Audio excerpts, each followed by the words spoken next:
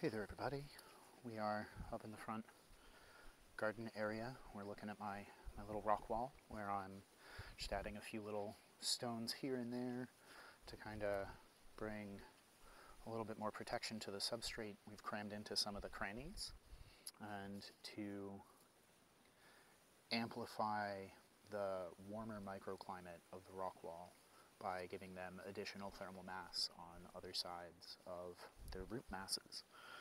But today we're going to talk about marketing. And for those of you who are not running small businesses or small nurseries, but are instead engaged in community works or community building projects, I hope this has something for you too, so please stick around. There's a common theme in the emails I receive almost constantly telling me that I need to be leveraging negative emotions of consumers using fear, doubt, uncertainty, good old FUD strategies, to convince people to help me move product. And that sort of approach is really not what we're going for. This is entirely a hopeful project. And I really hope that we're able to inspire folks to do positive things. But a while back, when I was still formally in school, I had a teacher who told me that everything we do is marketing. And at the time I was like, yeah, I guess. And I'm not the first person to say this, but everything is marketing. But marketing is more than just the dollars you spend on an ad. There's, how to put it, there's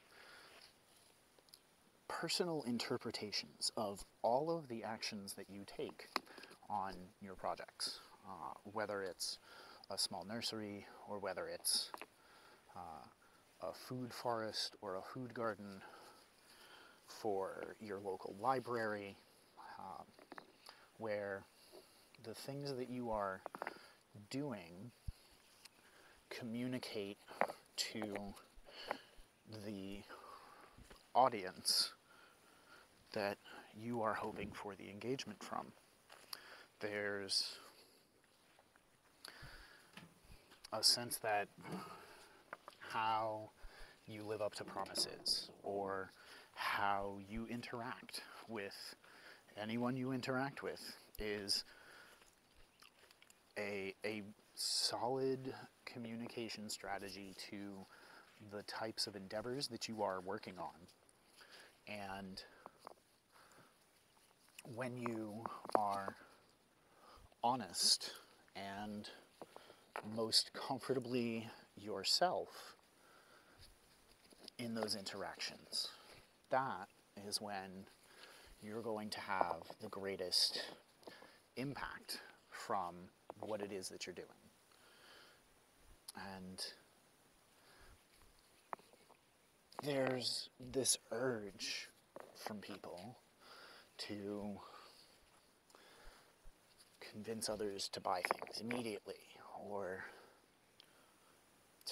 to not miss out on a great deal. And I want to tell you that it is okay to build your nursery or your gardening project slowly. You don't have to blanket social media with posts about how awesome things are going if things aren't going awesome. There's no reason to I don't think this is the right word, but I'm going to use it anyway. There's no reason to betray who you are for the sake of those dollars. You can be successful in what you are doing when you are yourself. That's who people want to interact with. They want to interact with you. They want to know that they're forming a real human connection. They want to know that they're supporting a real person and not some gigantic conglomeration or company that is actively harming the planet while trying to tout how good their product is going to be to help you save the planet, or whatever their shtick is. I think we all notice those ad campaigns and things and have distaste for them. So don't think that that's something you have to do. Your authenticity, your interest, your quirkiness, your idiosyncrasies, they are what will define you and set you apart from the other people in your space, in your area. It's what's going to help you stand out and find your own key messaging, whether that's thriftiness or whether that's reaching out to people and having seed swaps or participating at gardening events at your local library. Everything you do communicates to the people that you're interacting with just what you stand for. And it's my firmly held belief that it's that particular characteristic and quality of your true authentic self that people are going to fall in love with, and they're going to appreciate you for it. And you're going to have the opportunities that you weren't expecting suddenly appearing for you and opening doors. And you'll find those people that really, truly want for you to succeed as well, because they're going to invest more of themselves in that energy that you're bringing. So I don't go in for fear. I don't go in for uncertainty. I don't go in for doubt. I have plenty of those things in my own heart already, as someone who experiments with plants and tries things that are not always necessarily going to succeed. I have to live with those things, and while I may talk about them, I hope to communicate it through the lens of, I hope this works, it would be cool if it did.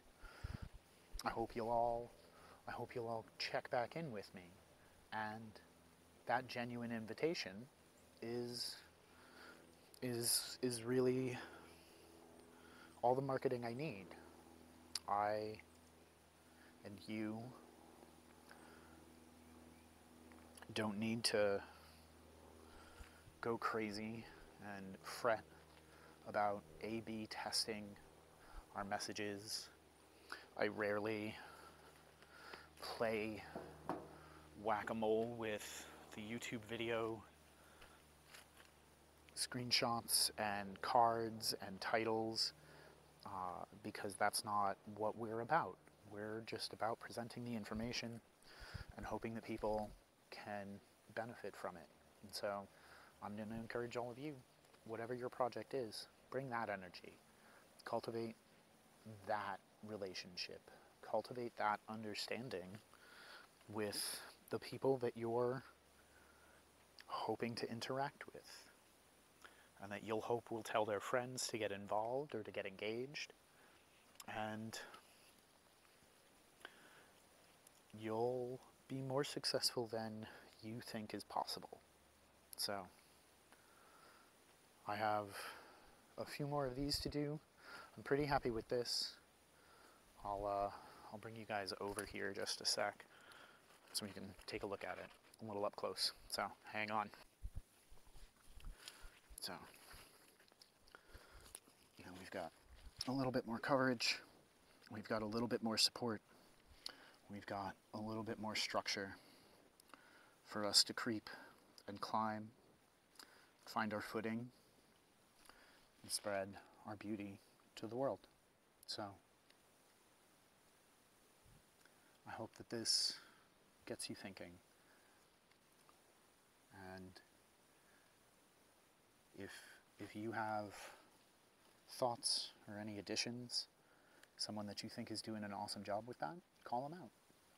I'd love to support other folks who are approaching things in this same way. But till next time, thanks for watching. Happy planting.